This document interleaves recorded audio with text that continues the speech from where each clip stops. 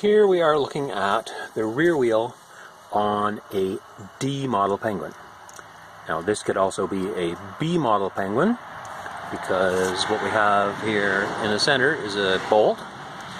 In an A model Penguin, that would probably be a nut holding the wheel on. They changed the axle slightly so that on the A models there was a nut and washer, and then partway through the A models they changed to a bolt and washer.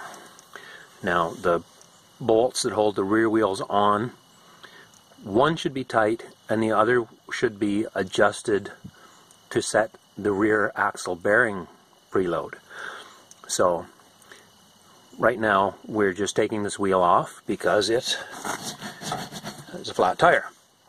Now there's a couple of different reasons, of course, why this tire can be going flat. It could be leaking through the valve core, the center of the valve. It could be leaking between the valve and the rim. It could be leaking between the tire and the rim. It could be leaking between the two halves of the rim, or it could be leaking out through either the cracks in the sidewall of the tire or a hole in the tread.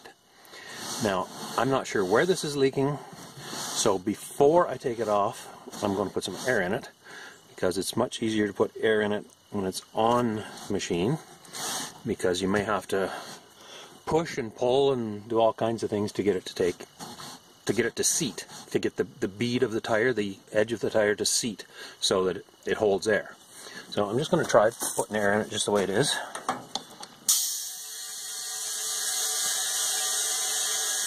Okay, and luckily it took air. I'm just going to put some air in it until it feels fairly solid. The recommended pressures, I believe, are between 4 and 6 psi. So I don't want that too hard. You're supposed to put a maximum, I believe, of 15 in these tires, and that was when they're new, and now that they're 50 years old, we should probably try to stay well below that. But anyway, I'm not sure what I've got in that, but that's usually what I run in them anyway. I think I run them much too high. Now, a handy tool to have when working on these tires, or any tires actually, is a valve tool. It's a tool for removing the valve core, or for touching up the threads on the inside of the valve stem, and I'm not sure exactly what you use that for. And also this thread here fits the valve stem, handy for pulling the valve into the wheel if you're replacing it. So anyway, I don't need to use that right now. So now that we have air in the tire, we're going to remove the center bolt, and we need a 3/4 inch socket and a 6-inch extension. So I'm just going to take this out. This one's not overly tight. So the bolt holds the wheel on, and there are 4 smaller bolts which hold the wheel halves together. So there's the bolt and washer that hold the wheel on. Now, it should come off. This has been off recently, as in the last year or so. So the wheel should just slide off, and we'll have to watch. There's a piece of key stock in there, and I don't have it quite high enough on the trailer to get the wheel out. I've got it on an old car jack here. Just looking at it carefully because the jack isn't in the best spot. There you go. The wheel's off the axle. Get the wheel out of the machine. There we go. Yes, this would be much easier on the ground with the Penguin jacked up on the ground. So we'll just, before we get too far, make sure the key stock hasn't disappeared. It's not in the axle.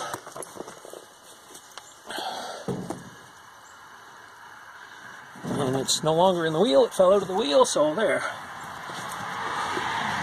So this is what I'm referring to as the key stock. That piece of steel fits in a groove in the axle. There's also a groove in the rim hub, which you can't see from this side. Anyway, there's a groove in there, and the key locks the wheel so that it turns with the axle. Okay, so now what I'm going to do is just spray some soapy water on this and see where it bubbles. Before I spray this with soapy water, I'm just going to take a moment and just take a look at it and make sure there aren't any nails or screws or any obvious punctures in it. Just wipe the dirt off of it and just check it. Actually looks like there's a hole there. And it is cracked. It is a 50-year-old tire. But I don't see, I haven't already checked this or anything, I don't know that there is or is not a puncture in it. Okay, so I don't see anything obvious. So I'm going to check first. I'm going to spray soapy water, the valve, the feed here, and down in between the rim halves. And all I have is, I've got some yellow liquid soap from the kitchen that I put into the spray bottle. Just put a few squirts in there and some water, and I'll just spray it on here.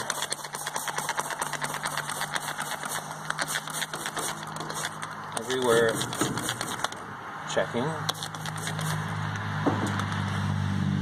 And then I'll let it sit. I'm going to wedge it against the trailer here. I'm just going to do what I can see on the tire without moving the tire.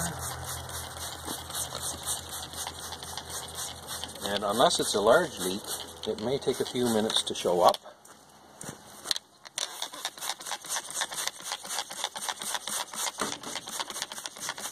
Now, if you had a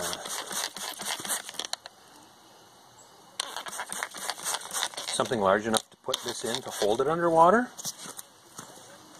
like, I don't know, a swimming pool or a watering trough maybe, you could hold it underwater and watch for bubbles. But anyway, I'm just going to let this sit, and I'll come back in a moment or two and see if we see any bubbles.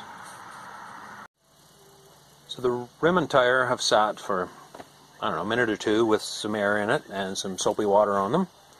And I have found the air leaking in a few spots, actually. Now, it's not always a nice, steady stream of large bubbles you see. But here, we'll check the tread. Now, the one spot that I thought there was a hole, where it looked like there could be a hole, I should say. You can see it there. It was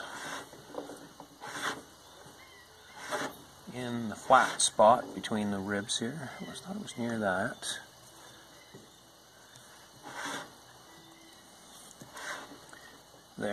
There's a hole, or there's a mark in the tread, but I spray it with soapy water and I see nothing. There are bubbles, soap bubbles in the hole, but there's no movement of the bubbles, so I don't think any air is coming out through there. Now, one of the places I didn't suggest as a possible leak was the 4 bolts that go through the rim halves. They're like carriage bolts. I think they're called elevator bolts or plow bolts. Elevator bolts, I think, actually. Where they go through the rim, I noticed on this one here,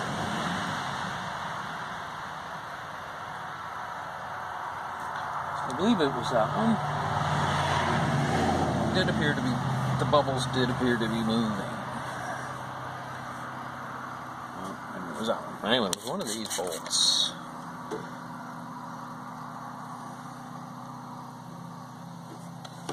And for the air to get there, it would have to leak past the O-ring there. Yeah, now you probably can't see it, but in there,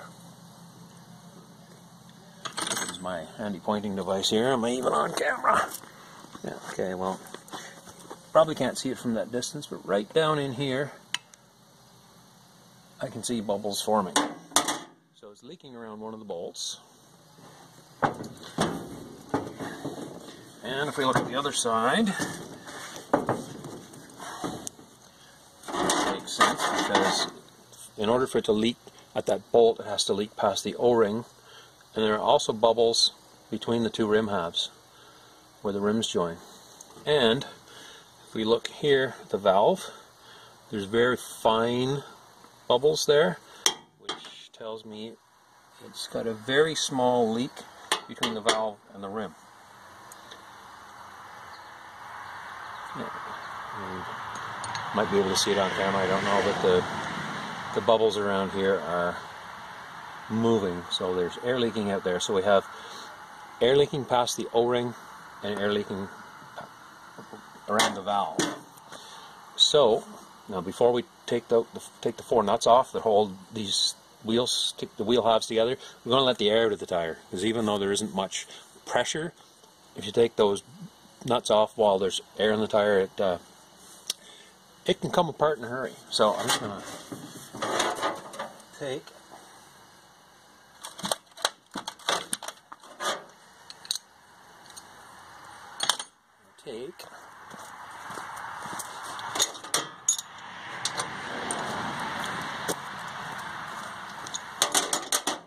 my valve tool and use the core remover and take the center out of the valve, core out.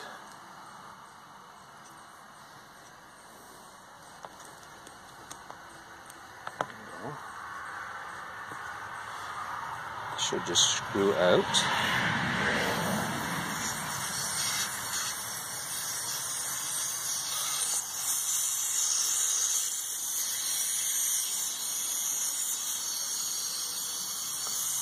And take it right out. So I may take the valve stem out completely and put a new one on here. The valves can get cracked and leak, and maybe corrosion on the rim too. Anyway, unscrew the core. Still unscrewing the core. I'm using my fingers now.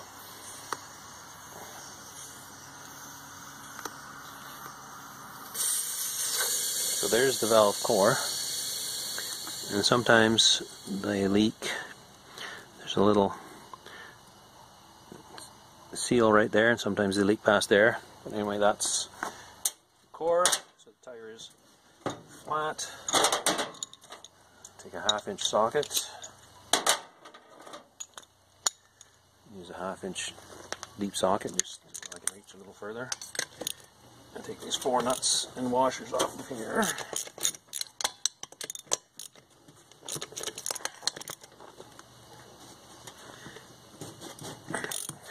The rim is slipping inside the tire. One of the things I use to seal the tire to the rim is grease. On a car, they use an adhesive type sealer, because you definitely do not want the tire slipping on the rim. But on these machines, if the tires are glued to the rim, you risk the danger of tearing the sidewall out of the tire. It would be better for the rim to slip, or the tire to slip on the rim.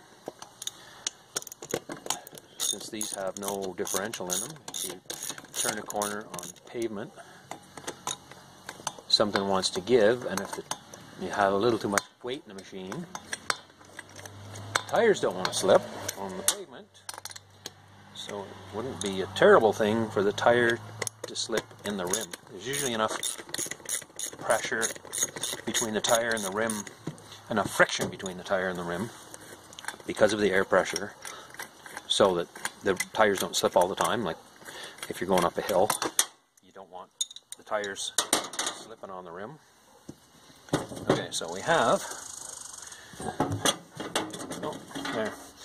I tipped it up to get the wheel nuts from underneath it, and the rim was out So this is the inner half of the rim. These are the 4 bolts that hold the wheel halves together, and there's the O-ring that the air must be leaking past, and there's some grease already in there. That O-ring doesn't have any cuts in it, so what I'm going to try, and I've got grease on this rim too, and it's for some reason it's all gray. But anyway, I'm going to clean the rim, take the O-ring off, clean that too. And the reason I know, well, there's 2 reasons I know the air's getting past this O-ring. The air is supposed to be on here on the rim, against the rim on this side, and this is supposed to keep air from going out, and the stud is between where the air is supposed to be and where we don't want the air to go, so that's supposed to seal it. So the air was going out past these screws and out actually between the 2 rim halves. So we'll clean this all up, and I'm going to put new grease there, new grease here, and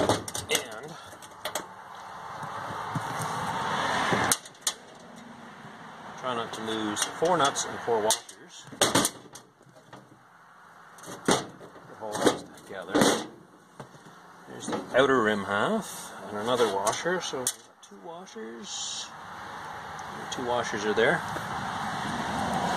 So there's our valve core, sorry, our valve stem, and it doesn't look perfect. So I'm going to pull that out, and I'm going to replace it with a new valve. And while I have the valve out, I'm going to take a wire brush. Not going to go at it too aggressively because we don't want to gouge the hole, because we'll end up with an air leak, and that's what we're trying to repair. So we'll take that valve out, and that is gotten very hard, so we might have to just cut it. Anyway, I'm going to clean this up, and we'll come back and take that valve out of there. While cleaning up the rim, I took a sharp knife and carefully sliced through the valve and removed it. And what I see in the hole is, I don't know if you can see it there, there's powdery residue, there's corrosion in there. So I'm going to clean that carefully with a wire brush, just to take that out of there so the valve has a good clean surface to seal on, because the powdery residue will be porous, which means air can go through it. So I'll clean that up, and I'm just using some stuff over here in the blue and yellow can to clean that grease off. It seems to do a pretty good job. The solvent's in it, take it off. So, and I've taken a knife and carefully scraped anything that looked like it might be sticking to this surface here and the mating surface on the other half of the rim to make sure they're clean. And I'll clean this out with a wire brush and clean the beads of the tire. You can see the gray on the tire too. I'll clean that off, and when I'm ready to start putting stuff back together, we'll come back here. Okay, I think I have everything clean. I've cleaned the tire where the rim contacts it. There's still a little bit of grease there, but I don't think that's going to hurt anything. And even though I did not find anything puncturing the tire, I took a cloth, well, in this case a paper towel, and just gently went around the tire to see if there was anything sharp to snag on the paper towel, and there wasn't. So I'm going to say there was nothing, well, there is nothing puncturing the tire, like a nail, screw, thorn even. So the tire's ready to go. The inside half of the rim, cleaned it, made sure this surface was clean. I cleaned the O-ring, checked it, there are no cuts in it, so it should be fine. I'm not sure why it was leaking past it before. Maybe there was dirt on the rim. Anyway, I'm going to put it back together using that O-ring and see what happens. And there's the outer half of the rim with the valve removed and the hole for the valve cleaned. And here are the valves I'm going to use. I'm just going to put one in this. These are just regular car valves. They're 1.25 inches long, and they fit a 0.625 inch rim hole. That's important to watch for because there are different sizes. If you get one that's too small, of course it won't stay in place, and if you get one too big, you'll never get it in place. So anyway, these use a 0.625 valve. So the valve comes with a cap, which we can remove. And what I also didn't show is I have some grease here. This is some synthetic grease. It's clear, so it doesn't get us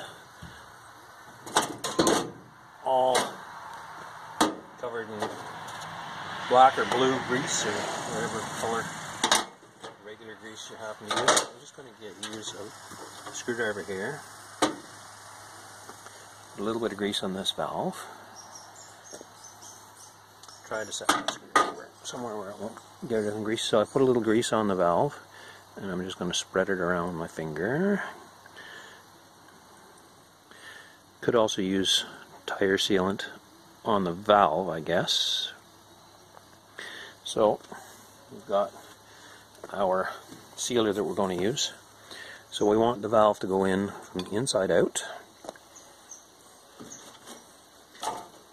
Do I say that like maybe I've put them in the wrong way? Well, no, but never say never. So what I'm doing is I'm using the valve tool to pull the valve in. So I'm going to screw the valve into the valve tool as far as it'll go. Now, the valve has to go in until this edge right here touches the rim. So I'm going to try using a wrench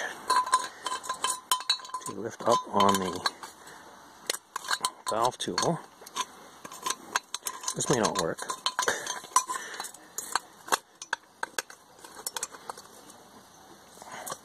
Just want to use that to get one side in there.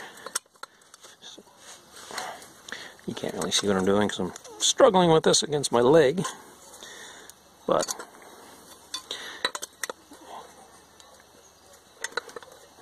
just using there.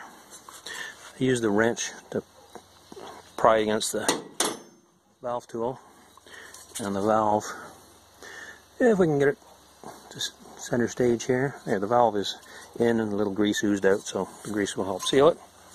So the valve is in.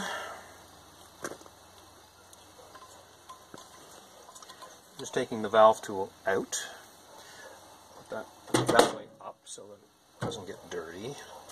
My work surface here isn't very clean. Okay, so what we want to do, and maybe I'll just do this off camera to save battery and your sanity maybe. I'm just going to put a little bit of grease like here, sorry, here, in this area, all around the rim. And I'm going to smear some on this face, and in this groove where the O-ring goes. I'm going to do the other half of the rim in this corresponding area, like this on the other half of the rim. Then when I have it all greased, I'll come back and we'll put it together. Okay, so I took the inner rim half, applied some grease in this area here. You can't see it very well because it's whitish clearish. Anyway, I put some there, and what's going to happen is when I put this in the tire, the bead of the tire, the area that seals, will actually push this down. So anyway, that's where I put the grease on the rim. Sorry, put the grease on the inner half of the rim all the way around. I also smeared it all over this flat surface and put some in the area where the O-ring's sitting. And this grease down here isn't going to do anything, so anyway, that's got grease on it. I'll set that here in the trailer. I'm working in my snowmobile trailer, and this is the outer half of the rim, and it's just got grease near where the tire is going to seal on it. And I didn't put any grease here because there's grease on the corresponding half. So First thing we have to do is figure out which way the tire goes. I'm just going to look at the other side of the Penguin here.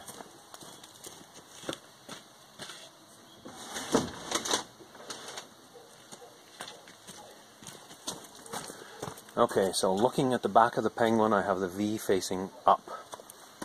So this is going to go in, so the tire will go on this way. So the tire should go on that way, so it matches, and there is actually an arrow on here pointing this way. So the tire is supposed to rotate that way and forward, so looks like I have the Penguin tires, on this Penguin anyway, on correctly. Although I don't drive them in mud or have them in water much, so it doesn't really matter to me which way the tires go on, and actually I think they work better if you put them on backwards to use them in the water. Okay, so I have the rim, the tire set over the rim, but I'm noticing the way the trailer's made, the rim isn't sitting up as high as it could. So I'm just scrambling, wondering what I can put under it. There we go.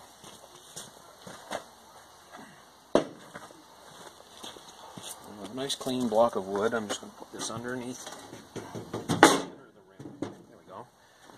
So the tire is all the way on the rim. Now, when we put this half of the rim on, we have to line these 4 holes up with the bolts that are there. And the valve is going to want to catch on the bead of the tire, and we've got grease all over everything, so we don't want to wipe that off. As we do this, okay, so there the holes lined up, and the valve is slid down in. So now I have 1 washer still there, so I'm going to reach down in and start a nut with my fingers. Find my socket here, just to start the nut on there. Put the washer in, and I try to put them the same way as they came out. And a nut. And these should be lock nuts that are on here, so make sure you put them on the right way, with the locking part of the nut out. Otherwise I might have a hard time starting the nut. No. Another washer. Another nut.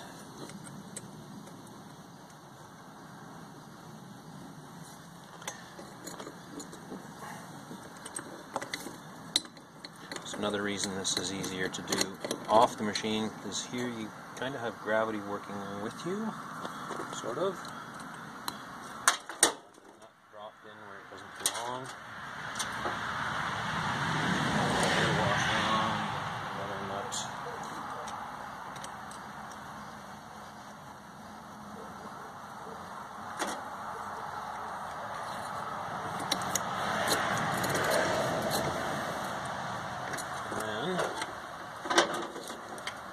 Fish that nut out that I dropped in the wrong spot.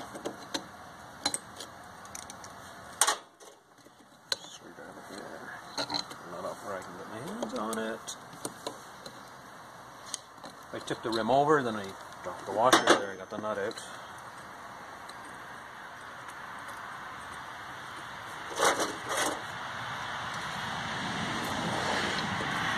Okay, so those are started.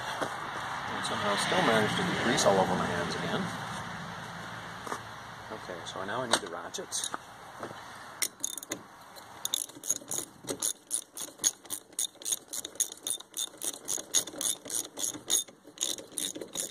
Tighten these down. Tighten them all. Let's tighten one really tight. I'm going to tighten down a little bit at a time. So hold into place here.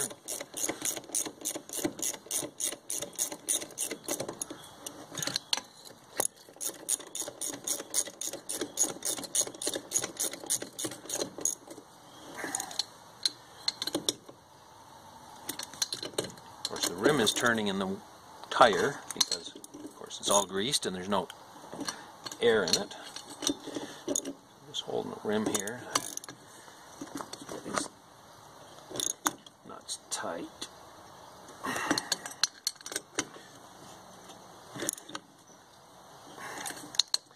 Now, unfortunately, I'm working outside, and it's starting to get dark.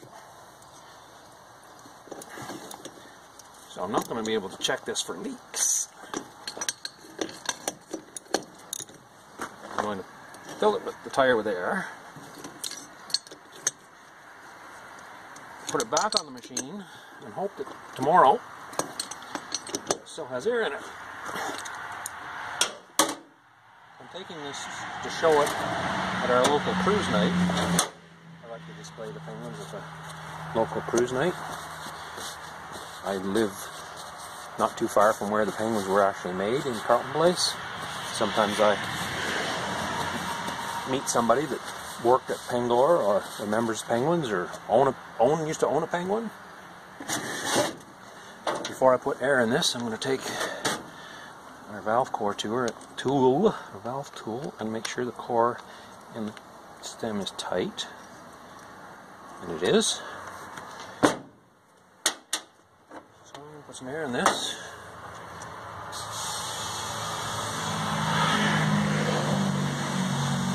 And because it's got grease all over the place, it's taking air without needing to be monkeyed around with. If they've been sitting flat a long time and they're out of shape, they're not round, they've got flat on the bottom, so they're not, it's kind of shaped like a Pringles potato chip where the bead is. It's hard to get them to take air. So, okay, that's not rock hard, but it's got an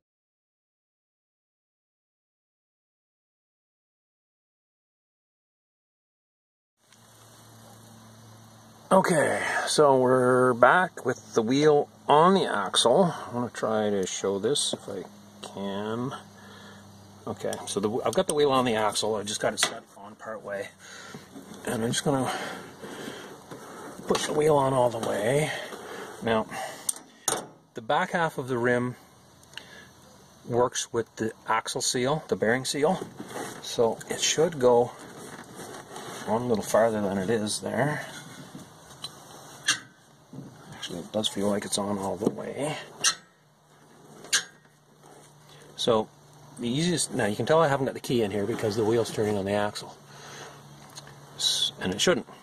So I'm going to line up the keyway in the axle with the keyway in the rim. Then I'm going to take the key stock and slide it in here, and it should go in place. Push it in a little further with my finger. There, now the key stock is locking the rim, the wheel, to the axle. Because the other wheel is sitting on the trailer, the axle won't turn. So now I'm going to take a screw that goes in the axle, the bolt. Sorry about all the noise. I'm going to put just use the extension like a nut driver here, and use the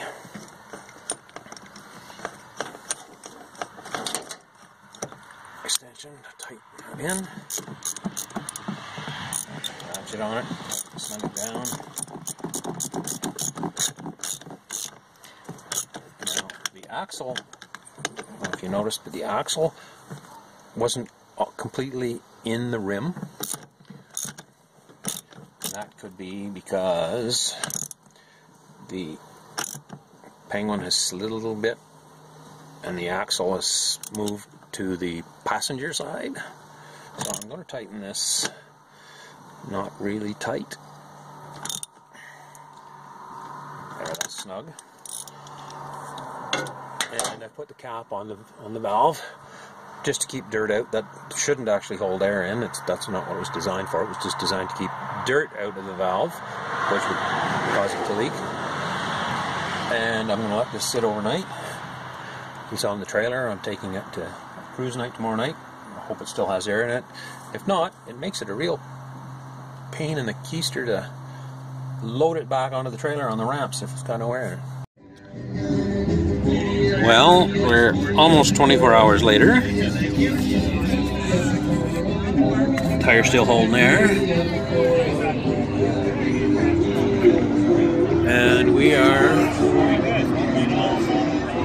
at Carlton Place Cruise Night. So, tire hold there for another couple hours. We'll roll it onto the trailer a lot easier than when it was flat.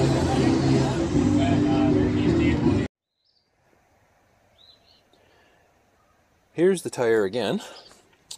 Now it's Saturday morning. The tire's still holding air.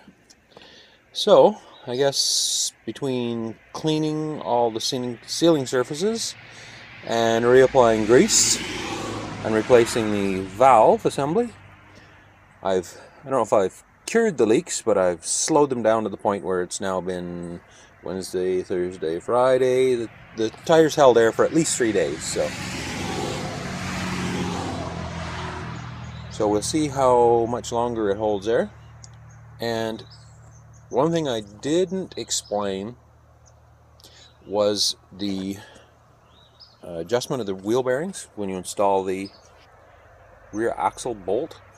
And I'll just refer to a page in the manual, and I'll quote from the manual, and hopefully that'll help clear things up a little, possibly.